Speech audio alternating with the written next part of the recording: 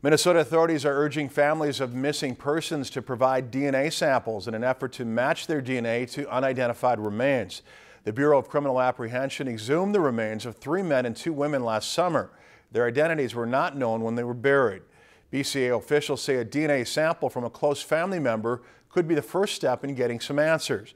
The BCA is holding events statewide where close family members of missing persons can provide DNA samples. One of the events is set for Bemidji tomorrow, July 19th, from 4:30 to 6:30 p.m. at the BCA Bemidji Regional Office. To respect their privacy as they go through this very personal process, attendance at this opportunity is limited to families of the missing, and there will be no media access during this time. Family members should bring the following items if available: a name of missing family member, date of birth, photos, dental records, items which may contain the missing person's DNA, such as a toothbrush or hairbrush, and the exact or approximate date and location they went missing. The BCA began a larger effort to identify remains in 2013. Since then, 5 people have been identified through DNA testing.